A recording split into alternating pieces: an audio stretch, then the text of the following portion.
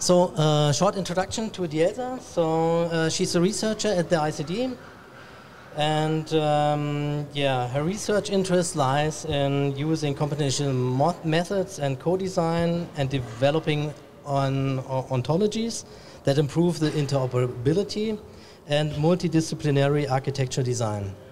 So, and you come from the Bauhaus University, you have a master from there, and you also have a bachelor in architecture from the Mimar Sinan Fine Arts University in Istanbul, is that right? Yes. Okay, great. So, the stage is yours. Thank you very much, Moritz. You're welcome, thank you. So, I don't really need to introduce myself. In any ways, I'm Diellza, and my research is under the supervision of Professor Thomas Wortmann. Today, I will, wait a second. Today I will give a talk on BIM with knowledge graphs, where first I will try to define the word ontology, which will include the knowledge graphs, semantic web technologies, and then we will see how these technologies could improve interoperability in the ESC industry. And then finally I will demonstrate how such work looks like with a tool that we are developing together with Bureau Happold. I would like to start the presentation with a question, what is a column? And the answer probably depends on whom we ask. Because we know that an architect might define a column as a volume, and the structural engineer can define it with 2 points and the line in between and some other properties. But it is important that we know that there are always different perspectives and always different definitions of the same physical object. And for example, if we look at this image, we can see a railway and we can see one physical asset, one infrastructure component, but there are three different ways how it is represented. A geometrical representation, but at the same time we have this 2D electrical engineering domain representation, and the one from the logic and how it works. So which one is the right one? All of them. Because there are different ways how we need to represent data and what actually we need to represent. And such discussion brings us back to the aphorism attributed to the statistician George Box, who says that all models are wrong, but some are useful. And which is true, because whatever we model, we are basically, if we model a building element, for example, a column like here, we are not actually really we are modeling a representation of a physical asset, and that is not exactly the physical asset. It's the representation. For a point of view, a standard, a discipline, but since all models are wrong, it is very important to know what to worry about. And to put it in other words, it's important to know which information do we need to represent. So the question of how to represent knowledge, how to define what an object is, what is worth being modeled, and to which level of detail we need to extend. There is a science that deals with this, with the definitions of objects and entities, which are ontologies. And what exactly ontology means? The ontology is basically the science of what is, of what kinds and structures of objects are, and how the structures are related to each other. And the word itself, ontology, comes from Greek, ontos being, and logos study. Here we can see a small ontology on the chart, where we have a parent, a child, and their role as a person or parentship. So this simple form here is modeling a relationship between a child and a parent. If we look at the Google definition to see what is an ontology, we can see different definitions. The first one is the branch of metaphysics dealing with the nature of being. And the second one is the set of concepts in a subject or area or domain that shows their properties and the relations between them. But the topic of ontology, of defining what is one element and how we represent information, is not a topic that was born in the 21st century. This is a very old topic that dates back to ancient Greek and even before Common Era.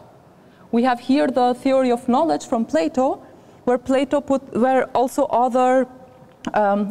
others try to define, but in this case is the theory of Plato, where he tries to define the knowledge and makes a structure to the epistemological comparison between science and opinion. And he tries to put there that there are humans, They have thoughts, they have soul, but they are also some physical object, and tries to find this relation with the physical body, but also the thoughts and beliefs.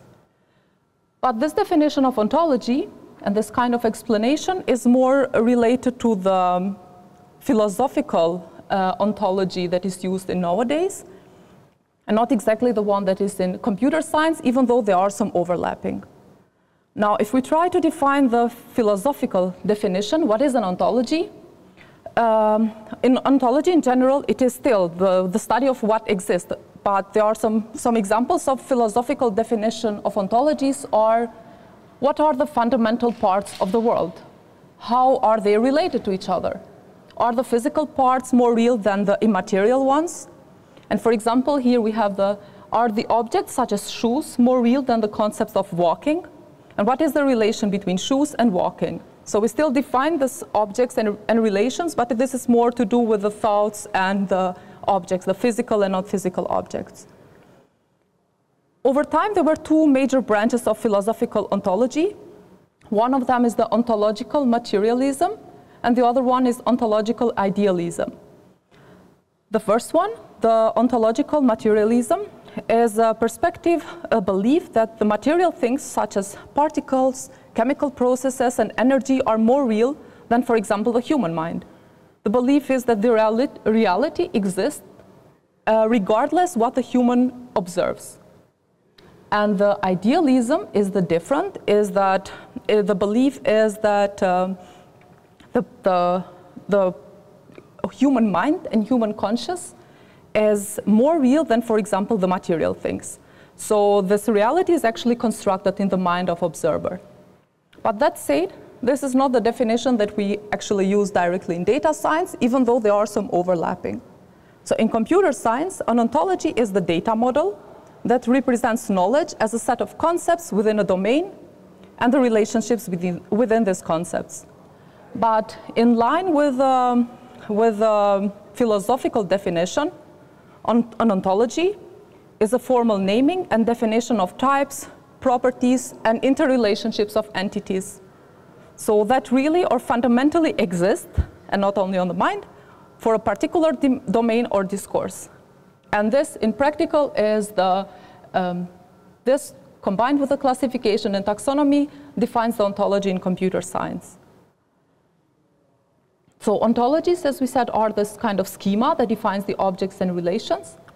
And ontologies are used in knowledge graphs as well, where a knowledge graph is a graph-structured database model that we can link and integrate data.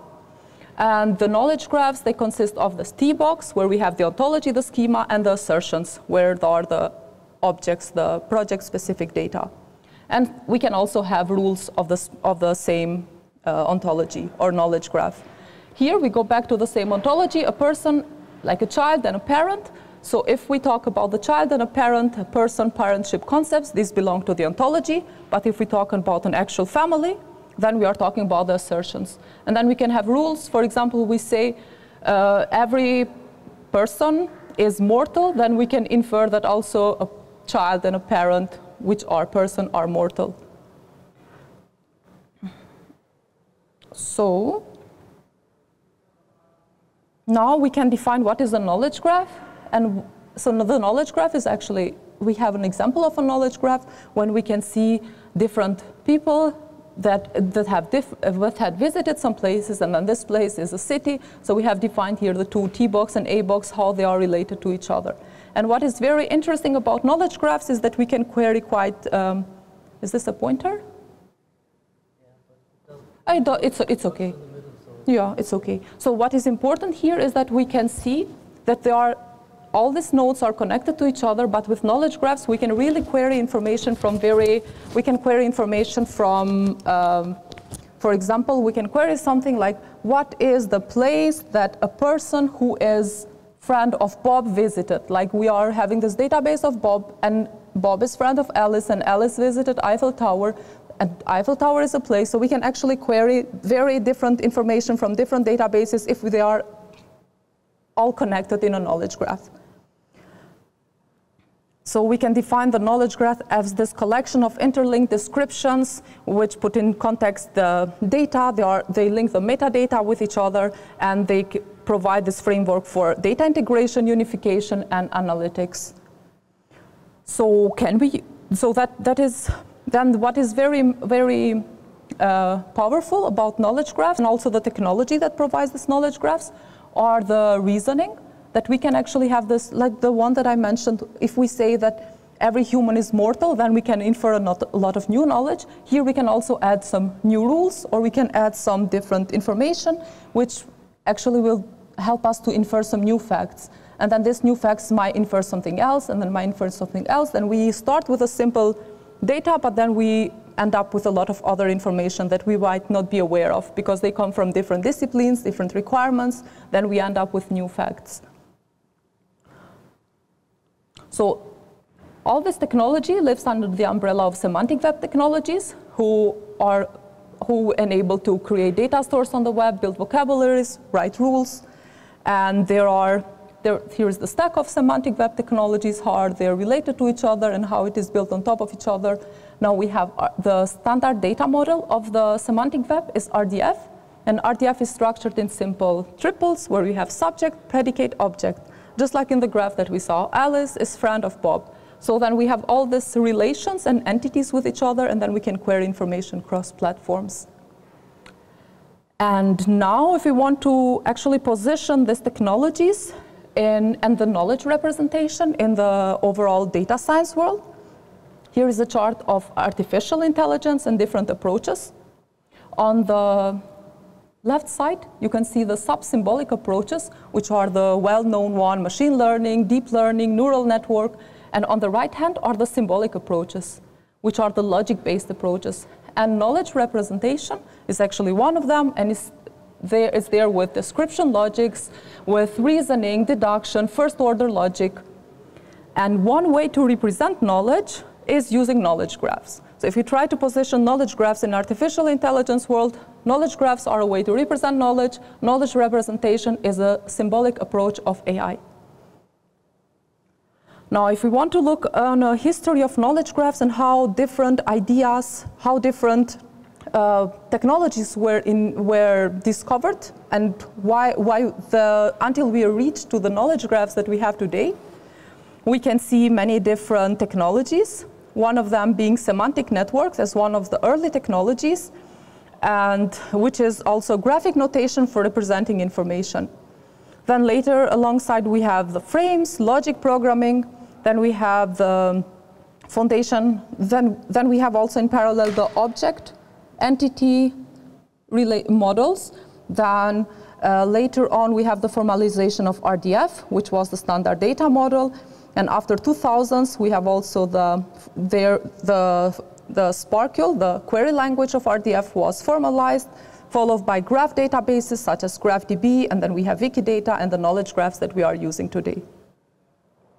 Now we see all the beauty of this technology, and now we can think how could they solve some architecture, engineering, construction problems? Could they solve some of them?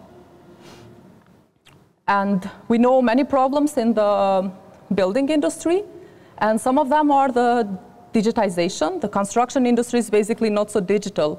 Then the second one is that projects require multidisciplinary solutions, and data are very heterogeneous, so we need to integrate them. Then another problem is that how we actually define data. How do we define the schema for a specific discipline, and how to make it interoperable with the other discipline? So talking about the digitization, I've been checking some highlights of different platforms complaining why the building industry is not adopting digital transformation. Why is it one of the least digitized?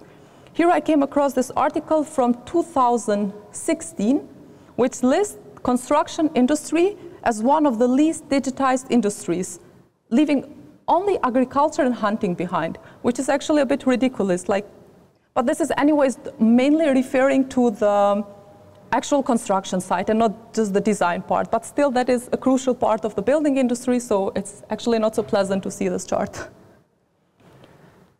And now when we go back to the multidisciplinarity, which basically is the crucial part, why data is not integrated, why we don't have, why the schemas are properly not working. We can see that there are a lot of disciplines involved, and a lot of, then data is, and the building industry mostly adapts a linear design process where different disciplinary data are considered separately, sometimes in different times, and data are used. This data is not interoperable, but we know that the most critical design decisions, they happen in the early stages of design. And they don't only influence construction costs, what most of the time we hear the complaints about, but they also have a big impact on the subsequent building energy use.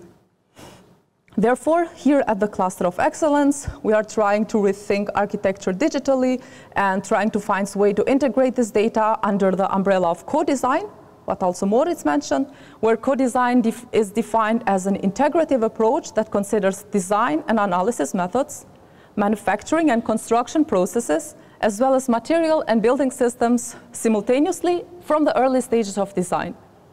And this data, of course, needs to be integrated, but it is federated in its own discipline. And that is actually a big challenge, because thinking of a building, there are a lot of actors involved, and data and requirements of each other are interdependent, where each stakeholder has a specific way to store and represent information. While a structural engineer can represent a building as a whole of columns, beams, and slabs, an architect would view the columns, as we said, as 3D elements, but would idealize a building as a collection of spaces. So now, such disciplinary representations are actually crucial, because they allow also to do disciplinary analysis and find the most optimum solution for your own discipline. But that becomes a bit problematic, how to model building data, how to find a common language. And now, there are, of course, some technologies, even though building industry apparently is not so digital, there are still some digital information, and we still have the building information modeling, which is BIM. And in my selection of words, BIM, building information modeling, basically refers to the process of creating and managing information for a built asset. So we are just representing geometric and semantic data of a physical asset. But the role of this BIM information should not only represent information, but also allow us to interoperate and exchange between disciplines. And nowadays, we actually really encounter most of the time the term BIM alongside IFC, but I wanted to listen here some other timelines to show that BIM is actually a quite old word. And the concept of BIM dates back to 70s, where the first software, where the first software tools developed for modeling buildings emerged and then we have some modeling softwares that emerged in the late 70s. Then we have also Chuck Eastman's building description system. So what I want to try to differentiate here is that the industry foundation classes is a data schema to build information modeling, but is not equivalent with BIM. BIM is a broader term and it's not part of IFC.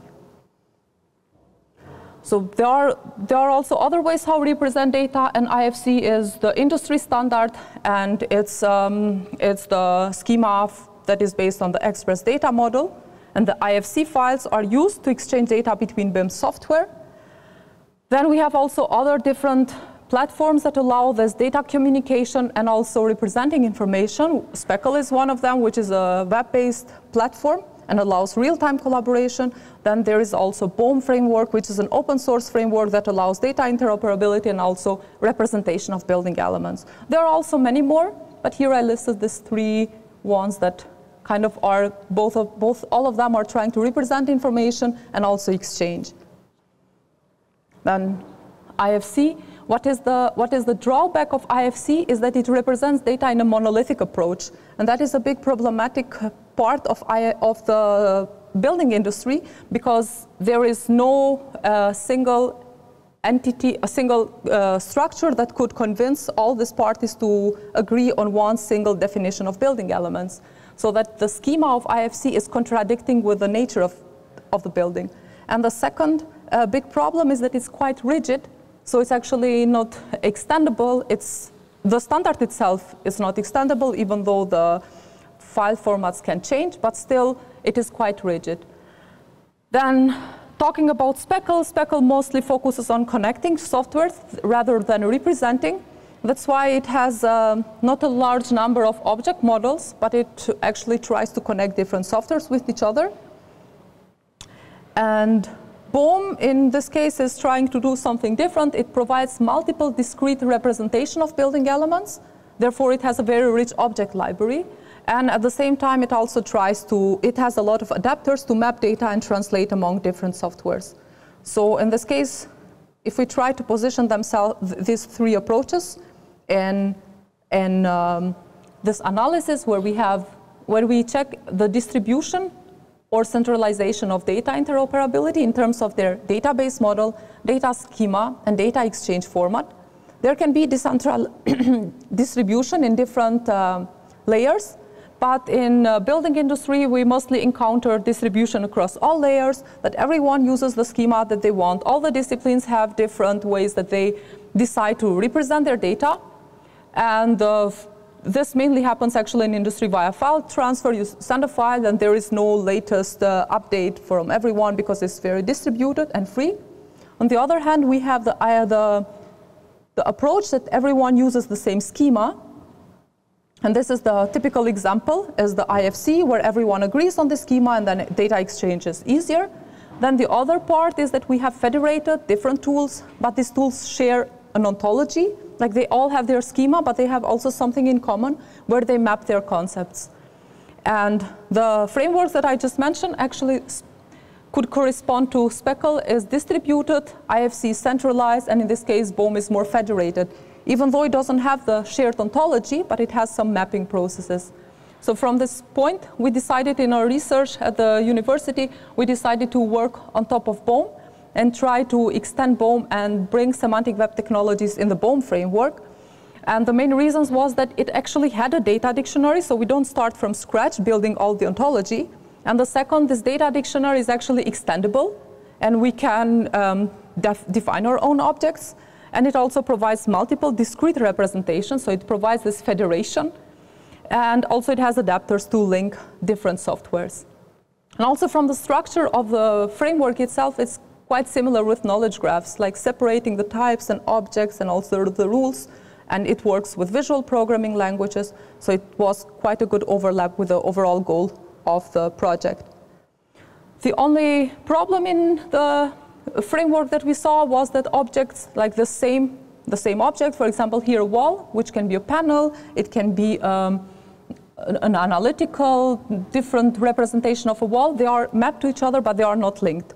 So we tried to solve this with semantic web technologies, and together with Büro Happold, we developed some components for Grasshopper and also other softwares that BOM supports. And to convert all these BOM objects to a graph-based database model to RDF. And now here, this is a bit too fast, but here is a visual representation, how we could design in Rhino or Grasshopper, then we can convert this data to RDF, we can directly connect to a graph database and query the information and apply all the beauty of semantic web directly from the design platform. And there are a lot of advantages of using semantic web technologies, which could basically integrate data, different concepts, link data with each other. The second, we could also augment different objects with more semantic information, and we could also infer knowledge across different databases. And oops, here, this is going a bit. Here is, for example, an ontology containing also the classes and entities and all the objects that need to represent this simple building where we have a ceiling, a wall, some columns, and a floor. And there we see how the graph of a building corresponds.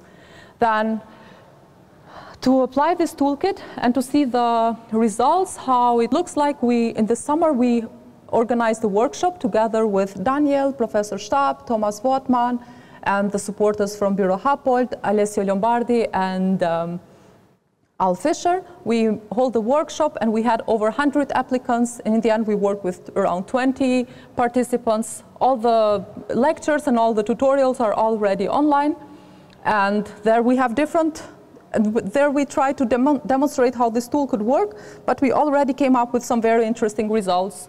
Like one of the projects was urban ontology, and there was a group who tried to define the ontology within, first they defined the ontology among themselves, then they tried to design these objects in Rhino and Grasshopper and convert this information to graph and applied some very interesting query and questions that actually could not be directly understandable maybe from their initial data. Like here I put the example of one of their queries which would find all, they had a city, the city has buildings, point of interest parks and roads, and they tried to find all residential buildings without access to park within distance 250 meters. And this information could help them to redesign or replan the city.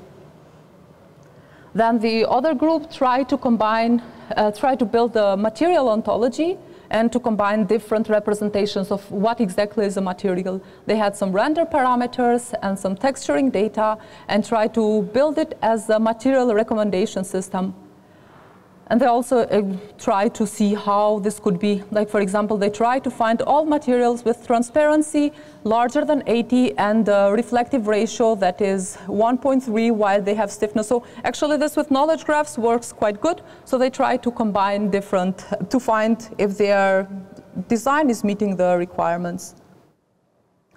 Then we also try to exemplify this research at the cluster of excellence. Here is some validations of data that we try to do at a shell structure of the NCDC.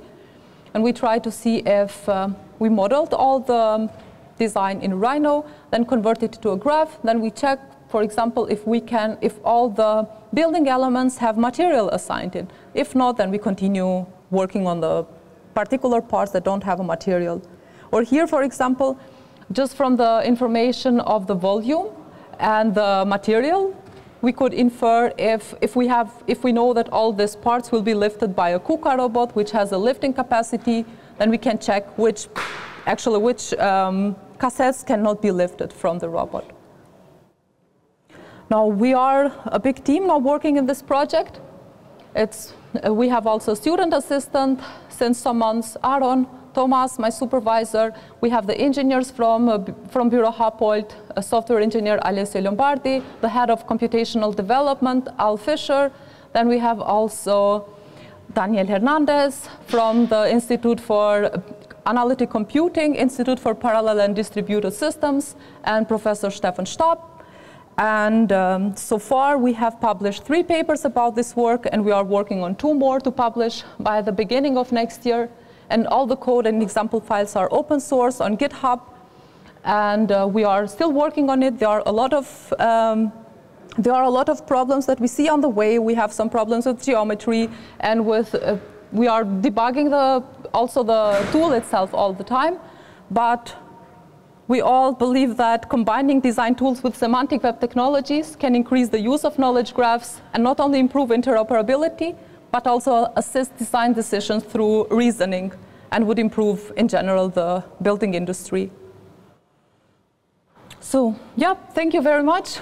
And if you have any question or you would like to know more about the project, please feel free to contact me or anyone from the team. Or just ask questions right now. Yeah, I have one question.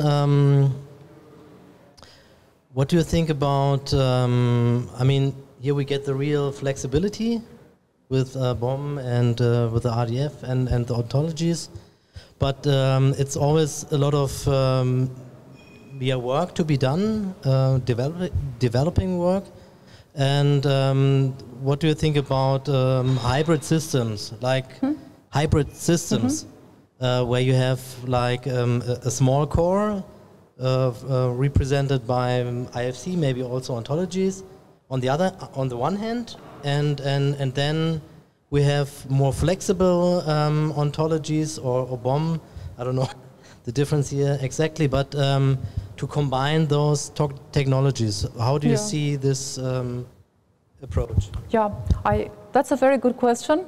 Thank you. that actually is what tries also the federated approach to do. Because right now we don't really need, not all these tools need to be in BIM, or not all these tools need to be a specific standard. What is important now, what we described, but that is also a little bit flexible. What is important is that we want to have a common database model. So we have everything in knowledge graph, in RDF, but the way how we come to the knowledge graph, that is not actually very crucial. But that is not the key part, so it's not actually defined. Now we are demonstrating it with BIM, but if we convert all the information of IFC to RDF, then we can basically directly link it with the information that we have. So we have different informations from different disciplines, from totally different softwares, convert to RDF, then we can work with it directly in knowledge graph. So that part here needs to be, like we have here the knowledge graph, but what the schema is, it's not actually very crucial. So the goal is to have the common database model, some alignments, like to define that an IFC column is actually a BIM column. And if we have this link, then everything works perfectly fine, like the graph that we saw, Alice knows Bob. I have the intuition that the hybrid model you are proposing is the same as the federated. So my understanding is that the hybrid model you are talking about is something similar to the federated, because it includes, when we have the different data models in the web, we have some big models. For instance, Wikidata have a lot of data and this general knowledge, yes? But then you go for some database for biologists, and they have specific knowledge that's only for biologists, and they overlap in some concepts. So you have an animal that is described in the biologist and also in the Wikidata, but it's more precise in the biologist area. Yes? Or they have a vocabulary that is different on that area. But then you want to combine some difference, so you have some part of the building that is standardized with IC, with IFC. And another part that is standardized with a particular new language or new vocabulary that is defined for the people on the project, maybe here in the university. You can combine them. It's not an issue. You can make a bridge between them. So in the story of ontologies, you have some group of people that try to define the ontology of everything in the world. So they started saying that there is a thing, and there is trying to go for up to down. And there are other people that are trying to go down up. So they define the specific concept, and then they try to link them to the others. But at some point you have different topics, and the idea is to how we federate and how we establish these links between the spaces. So I think that your hybrid is somewhere, sound like federated, but then there is the other issue, is that the issue of the data model, yes? So in the data model, the typical tools use geometric models. And there are other tools that use different raster models and different models, and then you need to combine them. Of course, if you want to modify images, you are not going to represent the images as a graph. So this is another problem that is still a problem, but so one is the problem of combining different graph, and the other is the problem of combining graph with other types of objects that it doesn't work to convert them to graph, but you can include them in the graph to manage different type of data. So that is probably the reason that now graphs are being used for many companies to link different even relational databases, or that are typically in some cases, because they provide this way to represent entities in different databases. So it's the way that they manage the heterogeneity of the data. Thank you so much, Diellza, for your talk. You know, I'm a historian, and the semantic web gives a lot of space for reflection on, let me say, competing terms. A column, what is a column? Is it something different from a pillar? Or is there a historical layer to something? So I wonder a little bit, is there an option for a critical ontology? You know, you open the field very wide, like with an example of how far is the next public screen you have access to, perhaps at what hour, access for whom. Is there a chance to have all of this kind of, let me say, 3 or 4 dimensional sort of information inside? Yeah, thank you. If I understood the question correctly, that is actually very crucial, because the ontology itself, for example, urban ontology that we showed, it was a 1-week workshop with students that were exploring the tool. But if we want to define an ontology and the rules and say that every person needs to have access to a supermarket within 5 minutes and needs to have access to a school within 10 minutes, if we define these walkable cities, then we need domain experts actually to define this ontology. And this cannot be done without any critical reflection of what actually makes sense and what doesn't make sense. So in these terms, the semantic web is providing all the foundations to use it, to query the information, but the ones who are specifying the ontology and the ones who are specifying the rules that the ontology exists, they should be domain experts, and they should together agree on a domain-specific terminology. Can I understand this, that like each element or whatever information, right, is linked with all other elements, or does a person or whatever, you know, decide the rules to which elements one element should be linked? I think that is, again, like one element is basically not linked to all elements, yeah, but to some specific ones. So a person decides that? The person who is defining the ontology. So right now, if I go back here to, I should have shown maybe some existing ontology, even like the IFC schema. IFC schema is also an ontology. And in IFC, we can see a column is a subclass of something. So a person who is defining that ontology decides who is related, what is related to what. And then here that we had the simple person, child, parent, parentship ontology. That is a simple example, but if we check a friend of a friend ontology, that is an existing one, and then we can see all the relations that can exist, and you can just add information about actual persons, but that already exists. And to define new ontologies or to extend one ontology, there are different works. For example, in computer science, there are many other researchers that say this ontology doesn't really satisfy the requirements that we have, so we want to add also this new relations. Then we can customize it for our own purpose, and that is actually what is happening now at the cluster, because there are some existing ontologies, but we want to add some new relations. And would it be useful maybe for someone in another university? It might not be, because the setup that we have here is quite specific. So then a person, or let's say a collective agreement for a certain purpose, can define one ontology.